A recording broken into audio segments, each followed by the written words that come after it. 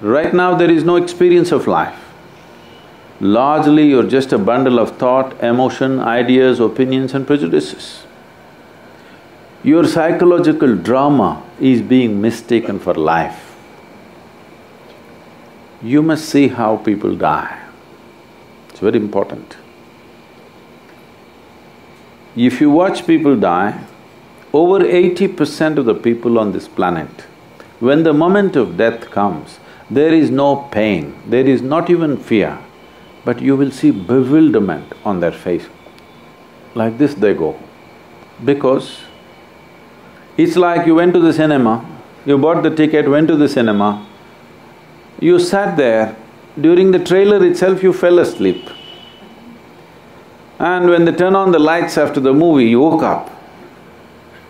What, it's already over? This is how most people are dying. This is the most unfortunate way to die. Because before you open your account, it's over. Your own thought and emotion kept you so busy, you thought this is life.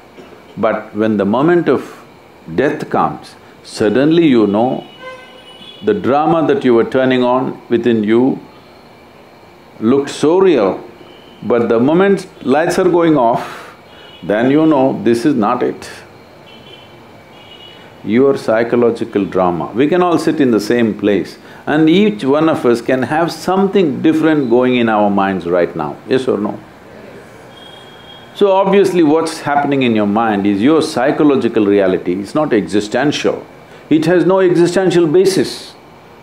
It is in this sense, people are telling you be in the moment, because there is no basis to your psychological reality, you can make up whatever you want. Or in other words, your creation, your petty creation has become larger than the magnificent creation of the Creator. So spiritual process means you set this anomaly right.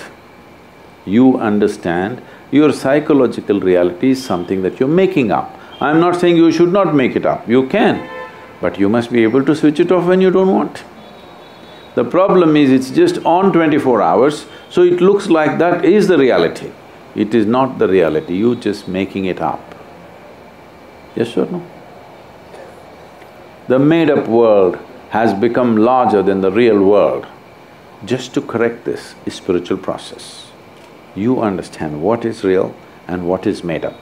This means you're spiritual. If you can identify what is existentially true and what is not true, you will navigate your way through life effortlessly, isn't it?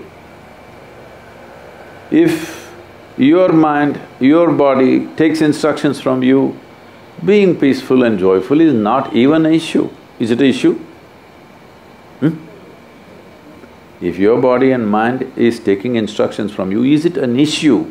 Is it even a consideration? Do you have to even bother about it, how to be peaceful, how to be joyful? There's no such thing. This is coming from a very unnatural situation because made-up world has become larger than the real world. What's happening on your phone has become bigger than the cosmos, isn't it? So spiritual process does not mean… is not prescribing how you should be whichever way you want. You like misery, do it, what's my problem? If you're enjoying misery, what is my problem? I will not tell you be joyful. You like to be miserable, I appreciate that. But if you had a choice, would you choose misery? No. Maybe once in a way you like to read a tragedy or watch a tragedy, that is somebody else suffering, not you, isn't it?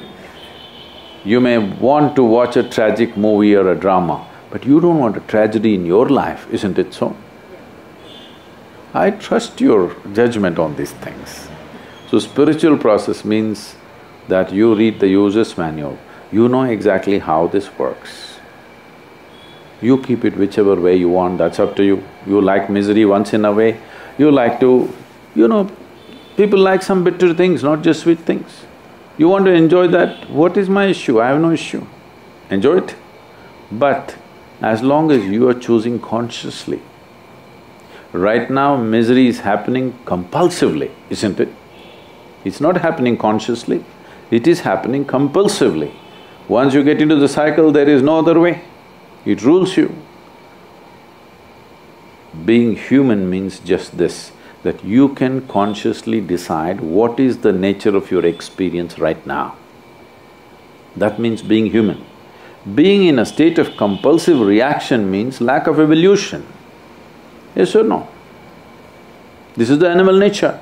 They can't help it. They have to be in a compulsive state of reaction. That's the only way they can exist. That is their nature right now. Being human means everything that animals do, you also do. They eat, they sleep, you sleep, they reproduce, you reproduce, they die, you die. Only thing is, we can conduct the same things that they do compulsively, we can do it consciously. That's the big difference, isn't it? Yes or no? If you do not exercise that one thing, that you can conduct yourself consciously, it is a backward step in the evolutionary process. So spiritual process means a forward step in the evolutionary process. That means everything is conscious for you, nothing is unconscious. The very way you sit, stand, breathe, everything has become conscious for you. Once it's conscious, you will conduct it the way you want. Right now, the only and only source of misery is life is not happening the way you think it should happen. Is there any other source? Huh? No.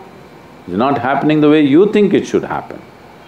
If your mind thinks the way you want, if your body functions the way you want, life is happening the way you want. That's spiritual process.